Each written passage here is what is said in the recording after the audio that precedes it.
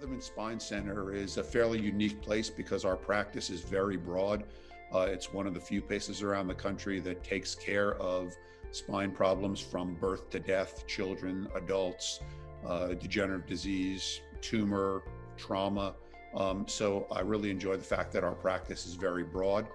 I suppose, having been president of SRS, that to some degree I'm recognized as a deformity surgeon, and I enjoy that. That's a really important part of my practice, both adult and pediatric deformity.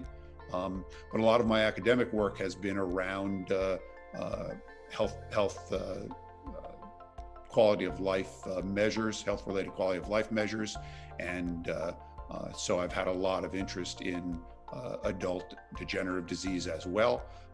What I'm most involved in at the present is the development and launch of a combined orthopedic and neurosurgical national registry that's really aimed at improving the quality of spine care really broadly across practitioners across the country.